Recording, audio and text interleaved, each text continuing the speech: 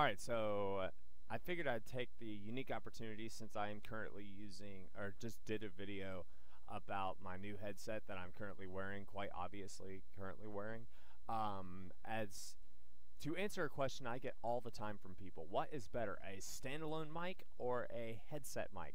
Now, the mic I'm using right now is actually the one built into my gaming headset, and this is probably the best example of a mic built into a gaming headset I have heard.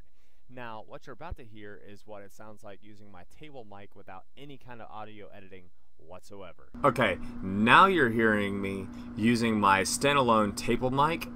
I paid about 80 bucks for it. It was on sale, and you can hear I don't sound as weak. I have a little bit more oomph behind my voice. I normally dumb it down a whole lot. I'm not using the drop 10 decibel function or the omnidirectional function that my Snowball actually has.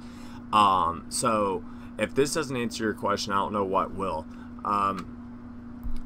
This headset really does have a very good noise canceling mic, but combine this with Audacity and about 20 seconds worth of going in and just telling it to cancel out the background noise and being able to do a whole lot more stuff using it, I will swear by a table mic pretty much any day of the week, provided you pay a certain amount of money.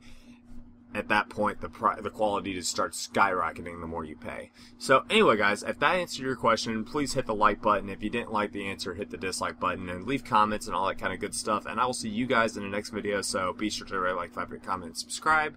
And I'll see you then. Have a good one.